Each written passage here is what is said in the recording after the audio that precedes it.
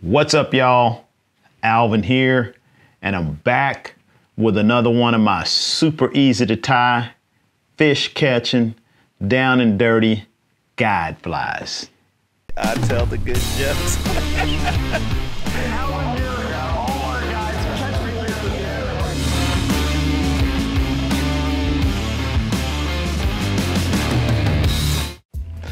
All right, so this one is another one that I did not create, something I saw somewhere or something similar. And basically it is just a rabbit strip crawfish. So real similar to tying a leech, but with lead eyes and two legs instead of a single tail. I like this one this time of year when the water temperature starts to drop. We do a lot of fishing down deep, slow and low, we like to call it. And this guy works great for that. So, like the rest of my guide flies, this one is really easy to tie. Basically, three materials. A hook, this is the hook we're using today. That Gamakatsu, I always say Gamakatsu. B10S stinger hook, tying this in a size 1.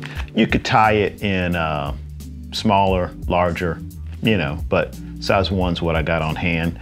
The other thing you're gonna need is some type of lead eyes. I got these gold ones. It doesn't matter, you can use black. You can kind of tailor them to the color of the fly if you like. The other one I showed you is black, but I also like to tie them in olive, as well as kind of the traditional crawfish orange or brown. All right, so let's get after it. Oh, and of course we need some thread. I'm gonna use black thread on this one, doesn't really matter. It's an olive fly, but most of the thread is gonna be covered up by the zonker strip. And I actually kind of like a little bit of black thread to kind of contrast for the head.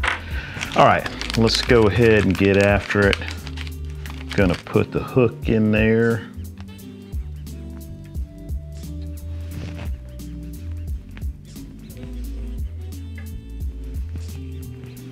And we will attach our thread and you go ahead and put that lead eye on there.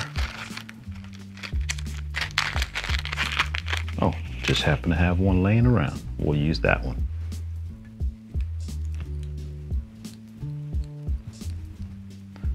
Like always, I'll wrap it one way, tweak the eye, wrap it back the other way.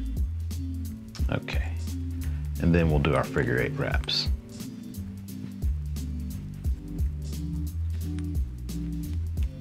Now, since we are fishing these right on the bottom, I do like to add a weed guard sometimes, and I'm gonna go ahead and show you guys how I attach my weed guards. Now, I like to use a pretty heavy mono for my weed guard, so I've got a 60-pound test right here.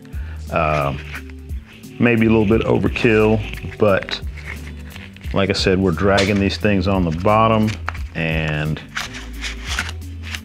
I like to have a pretty stout weed guard just to make sure I don't lose a bunch of them. So that one goes on fairly early in the process. And basically what I like to do is just tie that down to the hook shank, come all the way back.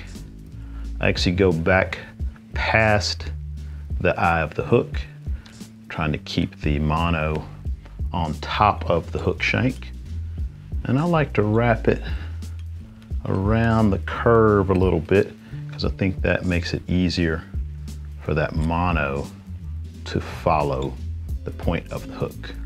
All right, so then I'm gonna wrap it back about to the point of the hook, and I'm gonna get my first piece of olive. And this is gonna be how I'm gonna make the claws. There's a couple different ways to do it. Basically, you can put the claws so that the hairy side of the rabbit strip is facing out, or you can put it so that it's facing in. There's always kind of a natural curve to this zonker strip. I, though, typically like to do it so that the fur is facing out. So I'm just gonna cut off this piece about the same length as the shank of the hook. That's gonna be my leg for this side, and I'm gonna tie that to the side of the hook. So something like that. All right. And if you want, you can put rubber legs on here for, you know, feelers or whatever, but I typically like to keep it pretty simple, just the rabbit strip and the lead eyes. So I'm gonna cut another piece, and notice I'm kind of making sure that I've got the fur pointing this way. You know, I'm not using this end because then the fur wants to go that way, and I don't think you get as nice of action with those claws. So we're just gonna match that to the other side, about like so. Then I'm gonna tie that once again to the side of the hook, side of the hook shank. Wrap it down. And now our crawfish has 2 claws. All right.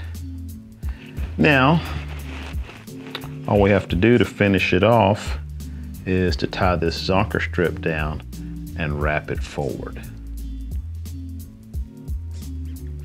Like so. I'll tie that down, and then I'm gonna go ahead and wrap my thread up to the front of the dumbbell eyes. And then we're just gonna wrap this zonker strip forward. I kind of stroke the fur back as I move forward.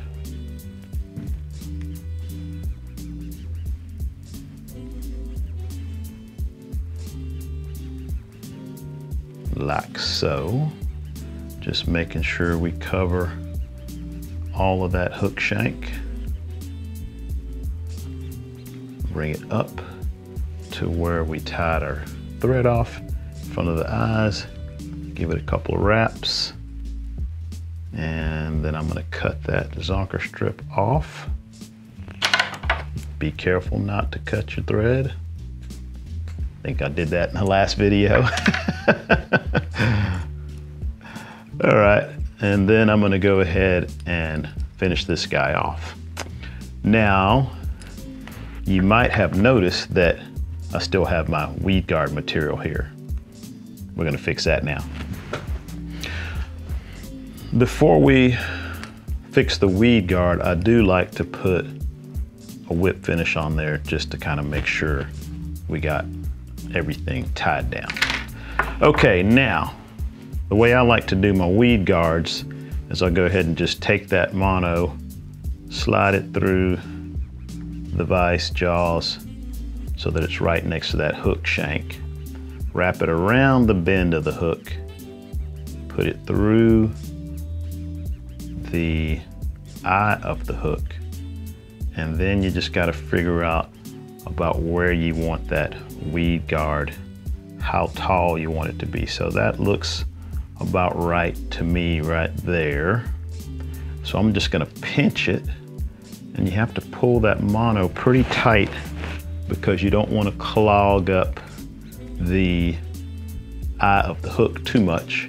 So pull that mono back as tight as you can, and then just wrap right over it and give it a nice whip finish.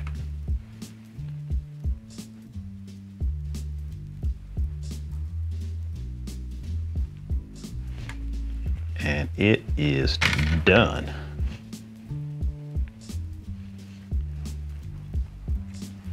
So what I'm gonna do now, after I clip my thread off, is I'm gonna grab that weed guard, pull it forward, and just clip it off underneath. Then actually flip it over, you'll see that that weed guard now is gonna cover that hook shank, that hook point. That's all there is to it. Super easy to tie, down and dirty, fish catching guide fly. So like I said, you can make it fancier if you want. You can put rubber legs on it. You can tie it in multiple different colors. Olive, black, and orange are the ones we use the most. You can tie them in red, you can tie them in whatever color you want. It's a bunny leech with bead chain eyes and 2 tails instead of 1. So that's what makes it a crawfish. All right, y'all, give that a try. Let me know how it works. I guarantee you it'll catch fish. Thanks for watching the video. I'll see you in the next one. And in the meantime, good luck on the water.